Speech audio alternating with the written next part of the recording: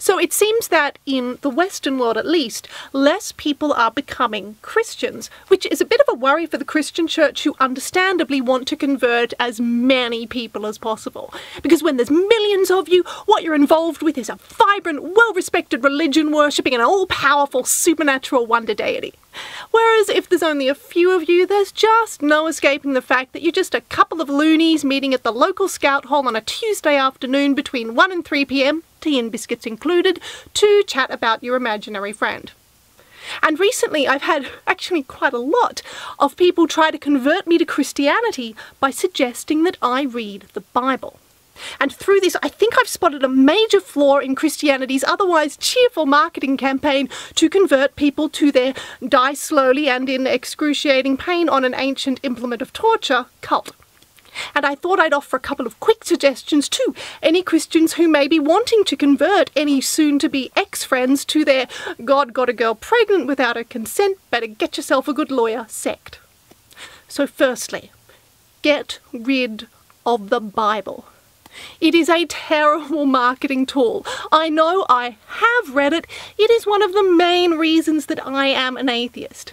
I mean, in the first few pages alone, you've got God creating light before the sun, magic apples, talking snakes, giants, people living to over 900 years old, and a guy with apparently the first version of the TARDIS magically able to fit 2 and 7 of every animal into his boat, while God drowns everyone else for acting in exactly the way that he designed them to act. No one will take you seriously if you present them with unintelligible drivel like this. Or, if you insist on keeping the Bible, then only allow editions that have been written in Klingon to exist. This way, only those who are truly devoted will bother to read it. And as what they're truly devoted to is Star Trek, they can be safely trusted to read the entire Bible without having the urge to do a spot of ethnic cleansing or get themselves some slaves at the end. And secondly, get rid of God. I mean, he is clearly not pulling his weight in the whole getting people to believe in him thing, because if he was, people wouldn't have to send messages to me trying to convert me. Instead he seems to act like some sort of spoilt pop diva, insisting on being worshipped, waited on hand and foot, groupies at his feet, but then is like 2 hours late getting on stage. I mean, come on, God has been keeping people waiting for 2,000 years now for his return, which is an unforgivable amount of time to keep your fans waiting, and clear evidence that he just doesn't give a stuff about us. So, there you go. Get rid of the Bible and get rid of God.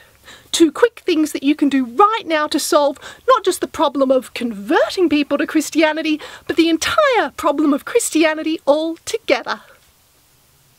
If science can't answer a question about an unknown fact, there's no need to spend any more time looking further into that. For the answer is obvious to any decent girl or chap.